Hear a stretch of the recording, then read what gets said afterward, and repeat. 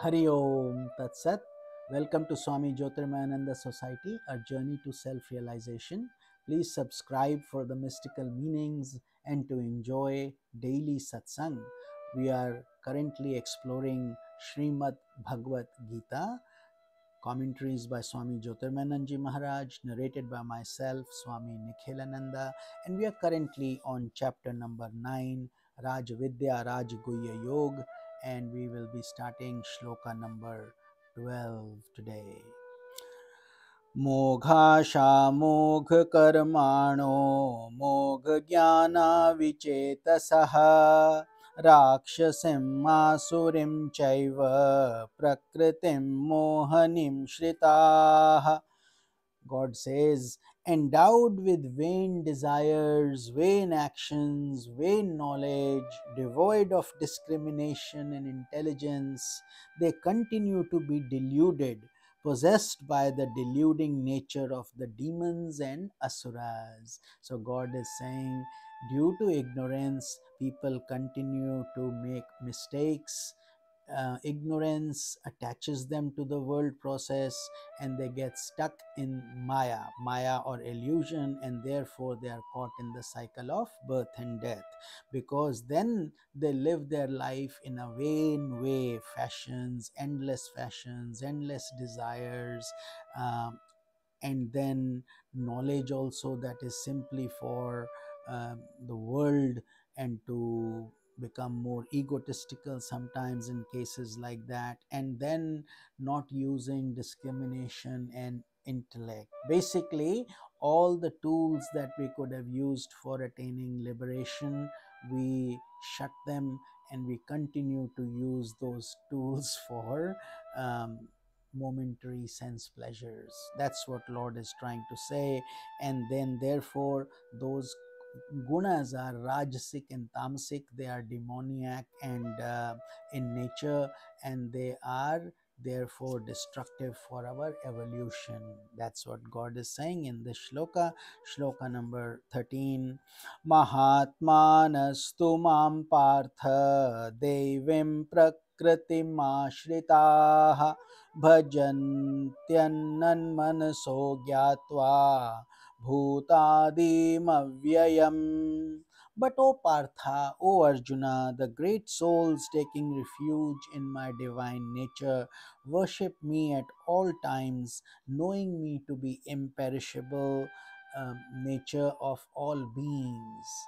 So those who are wise, who have done good actions in the past births, who have good karmas, they have more sattva or purity, and they understand that. That's why God is calling them Mahatma or great souls. They take refuge in God's divine nature. They accept all things with equanimity and they worship God unconditionally, and they know that His nature is indestructible or imperishable, just like the consciousness within us is imperishable or indestructible. So very profound shloka indeed. God has given us the comparison of the people who are absorbed in the world process, and then those who are working hard and connecting themselves to God daily. Shloka number 14. Satatam kirtayanto mam yatantascha dridvritaha namasyantascha mam bhaktya nityayukta upasate.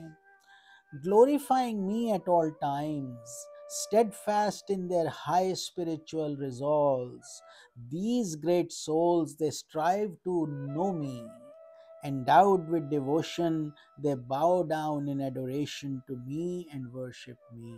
So here God is further elaborating that those pure souls who are sattvic in nature, who are Mahatmas, they enjoy satsang, they enjoy singing God's glories, and they create opportunities for others also to become purified by coming into that nectar of Jnana Ganga. Ganga is the holy river where you go and all your sins are purified.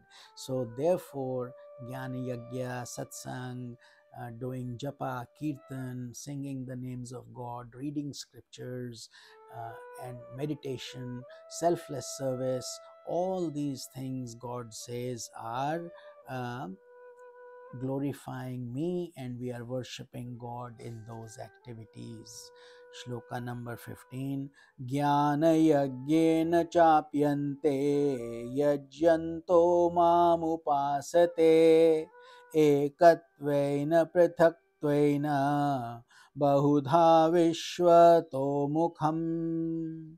Others worship me with jnana yajna, the sacrifice of knowledge in the form of oneness with me, or with a sense of separation as a master and his servant, or with the manifold aspects of my being. So here God is opening up the options of reaching God. He says there are many ways to come to me, which is what Swami Shivananda ji and our Guru Swami Jyotirmayananda ji talks about, the process of integral yoga, purification. People who like to do activities, for them selfless service is the best form to be serving, using their talents and skills, but it has to be done in an unselfish manner, for giving to others. That is important. So that is an option. Then jnana yagya, people who are established in wisdom, who know the scriptures, who meditate, so they can then share the wisdom of this knowledge and guide other aspirants who want to learn the Upanishads, the Bhagavad Gita, like we are doing right now. Yeah, this is called Jnana Yajna. Jnana means knowledge, Yajna means perpetually and doing it for not for selfish reasons, but to help humanity, help others. That's why it's called a Yajna.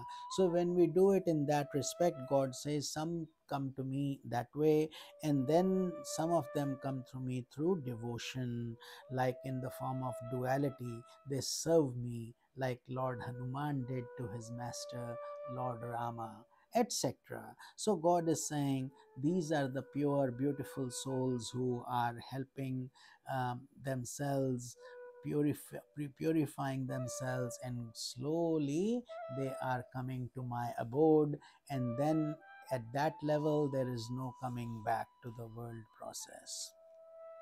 Lord says in shloka number 16, Aham kraturaham yajyaha swadhaham aushadham mantro aham avejyamham Griraham Hotama. So here God is giving some essence of his being. He says, I am the Kratu, I am in the rituals, I am Yajna, the sacrifice itself that we do. God is the essence of that. I am Swadha. Swadha is the wife of fire god. So when we do oblations to our pitris, our departed fathers, souls, ancestors, we glorify Swadha. So he says, I am Swadha. I am the medicinal herbs also, Aushadhi, that heals us and gives us life and cures us. God is in them. I am in the sacred mantra that is given by the Guru at the time of initiation. Uh, uh, all the sacred mantras of Om and others, he says, I reside in them, and I am also the clarified butter that is poured in the yajna, in the oblation, to glorify God.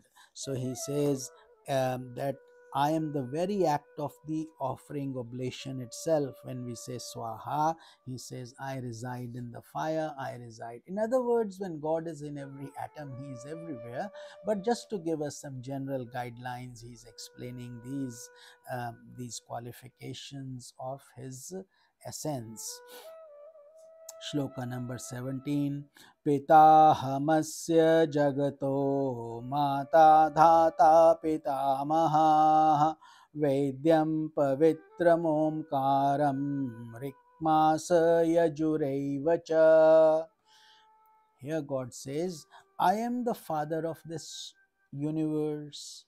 I am the mother, the grandfather or ancestor, as well as the sustainer and the sanctifier. That I purify the place, I sustain it, and everything. I am the goal of Vedic knowledge.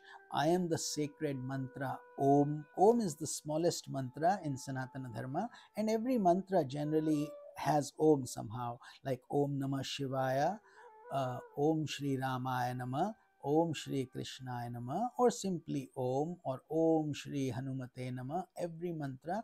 And Om chanting, Om is the cosmic hum, and therefore God says, I am in the sacred Om. I am verily in the Vedas in the form of Rig, Yaju, and Sama. He is part of the three Vedas also, although there are four Vedas. Here God is only talking about three. He has left out the Atharva Veda because Atharva Veda is more about how to be successful in the world, what to do, how to be materially happy, and God is guiding us to go back to Him, to not perpetuate the cycle of life and death. That is the reason. So, Shloka number 18, Gater Bharata Prabhu Sakshi Nivasah Sharanam Suhrat Prabhavah Pralayah Sthanam Nidhanam Bijam Avyayam.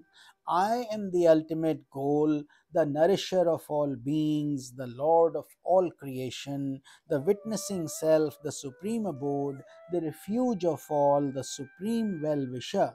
I am the origin and the dissolution of the universe. I am also the sustainer, the supreme treasure, and the imperishable seed. So here God continues to reveal. That's why it's called Guhya Yoga. It's a secret knowledge because he's sharing it with Arjuna, through which all pure souls in this world who want to purify and to reach God, they also get this knowledge. So he says, I'm the ultimate goal. Beyond that, there is nothing else. Once we get God, we have achieved everything. No more birth. He is the nourisher. We get our nourishment. We grow through God's blessings in the form of Prakriti, the food we eat. And He creates everything. So He is the origin and the dissolver of this universe, and He sustains it. And also the imperishable shade, meaning that there is no end to this cycle of birth and death, which is under God's guidance. Our job is to connect with Him and to merge into Him. So, with this, we conclude our satsang for today. This is a profound chapter. Each shloka guides us, teaches us something new. So, I hope you're benefiting from this.